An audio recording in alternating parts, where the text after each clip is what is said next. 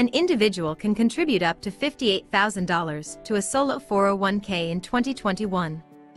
Individuals over 50 can make additional catch-up contributions of $6,500, which adds up to $64,500 annually. This contribution amount includes the amount you contribute, both as an employee and the employer in your business.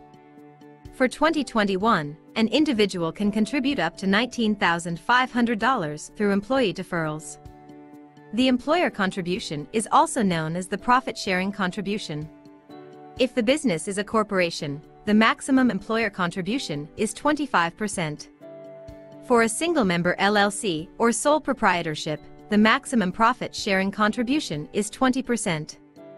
The cumulative sum of employee deferrals and employer contributions cannot exceed the limits previously noted, so be sure to do your research and calculations correctly.